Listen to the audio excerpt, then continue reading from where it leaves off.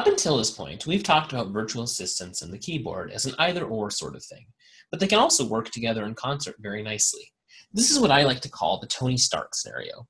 I'm at a computer working, but I freely mix in voice commands for straightforward tasks that I'd rather delegate to my own personal Jarvis. Let's go back to our purchase order approval. Joe Smith has been busy entering purchase orders again, and I have to deal with them. But rather than use form exits in traditional UI, I can just say what it is that I want to have happen.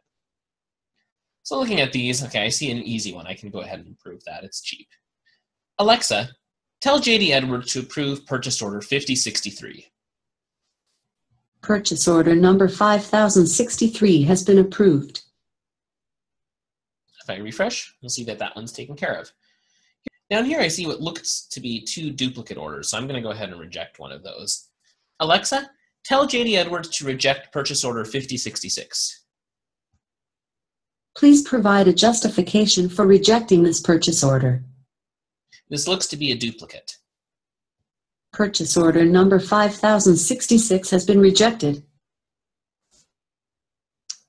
And there we see how mixing the keyboard and the virtual assistant together can create a complete solution that's more powerful than either one of them alone.